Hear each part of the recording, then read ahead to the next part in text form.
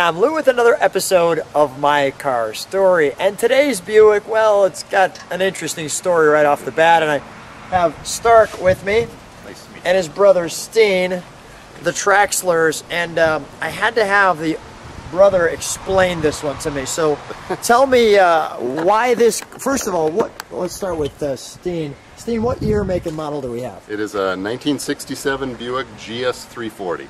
And Starc, tell me the story of why you're holding this hubcap and how this plays into this car. Well, the reason why I'm holding this hubcap is my brother here bought a set of new old stock hubcaps like these, a set of 4 of them, and he had 4 of these, but he didn't own a Buick at the time. So he says, now I got to find a Buick to put them on. So that's what led to the purchase of this car here.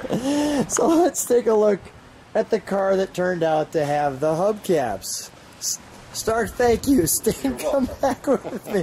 Now, Starc does the restoration of your cars, yeah. And obviously, he just changed these to the correct hubcaps for this car. Yes. But that's quite the story of this one. So you're on eBay, you find them. Is that how it worked out? I saw them and I thought, boy, those are some great looking wheel covers. I knew they were very rare, and I bought them and I thought, boy, I bet you a 66 or a 67 would be the right body style for those wheel covers.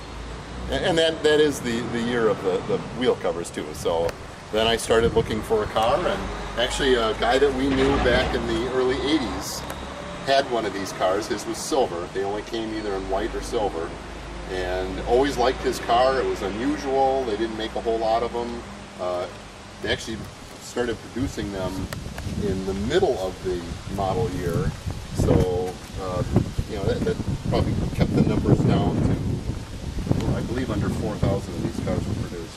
And with the red letters, or excuse me, the red lines along with the red inserts, man, that looks good, doesn't it? Yeah, it does. It's a great look. And this is the correct scoops. Yeah. So and they were actually red. They were. Yeah. Yeah. So the GS 340s, as opposed to a GS 400, came, the 340s came with the red stripe going down the side, the painted red scoops, and the red wheels. And I think on the back, the insert on the trunk there, that is also painted red. So a little different than the GS 400 cars. And the GS 400 would have been painted black. Yes. And the scoops on a GS 400 would have just been, they would have been body color. Body color. Let's take a look. There's our, I'll get the close-up.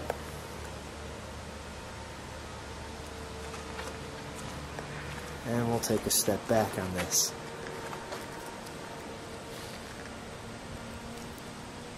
And that looks good sitting in front of you in a light. Yeah. Oh, interesting too, on the back windows had a little kind of 67 GTO look. Oh, absolutely. Where it yeah. cuts in there on the window. Yep. Let's take a look at the trunk, shall we?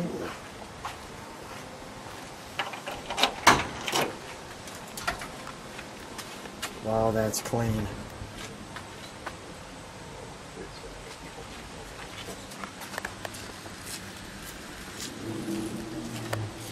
That looks clean.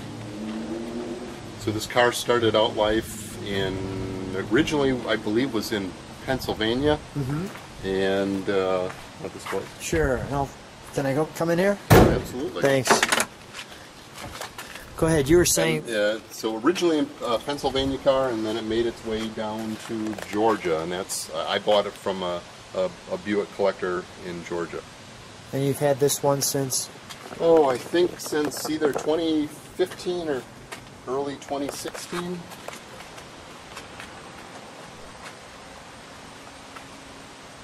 Big bench seat. Yeah. So the GS 340 cars, this was the interior. You could not option it with a different interior. They all have the same exact interior.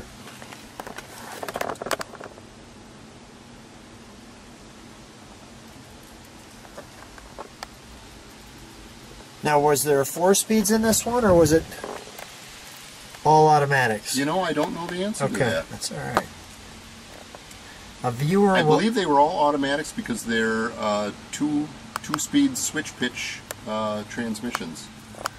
And I'm sure a viewer can share some knowledge on that. Tell me about the mobile air here. You know, that was in the car. I believe that's a fairly old unit, so when that was installed, I don't know. Everything works, it just needs to have a recharge right at the moment. That's awesome. And although I've got the wheel specifically turned, I'm just going to do that. So you can see that wheel with that. Interesting 3-point wheel, really. I mean, it doesn't seem, you know, gives you a lot of room to handle. Yeah. Let's open the hood, shall we? Sure. Of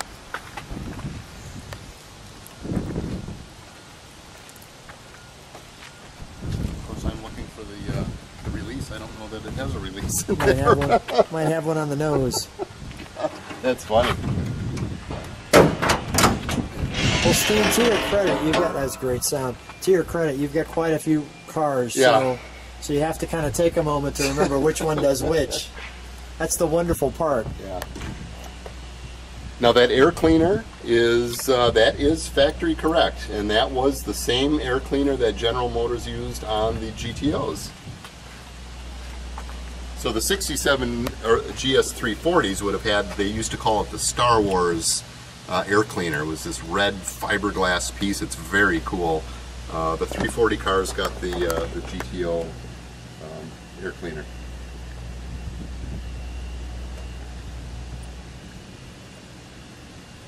For all of you who like to decode those.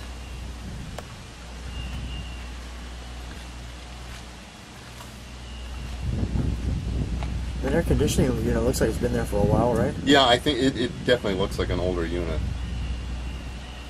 Possibly a little day toot, or maybe even somebody will give us some thoughts on that. All right, let's fire it, shall we? Sure.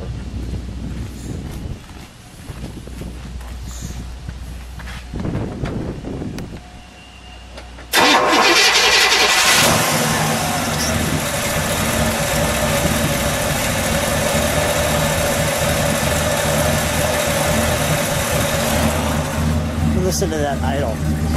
That's a good idle.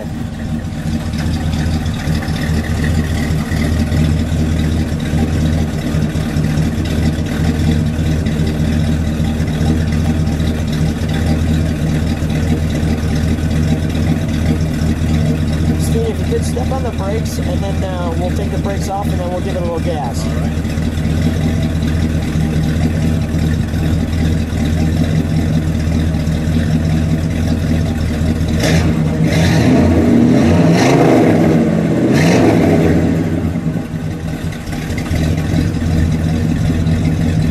Time.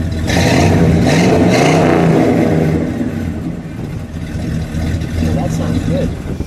That sounds real good. It's got a good sound for a 340. Not bad at all. Yeah, it was a fairly high compression motor. What's the, when you're driving this, what's the reaction? What do people do? There are a lot of looks, and usually people asking, what is that? So it's a bit of an unusual car.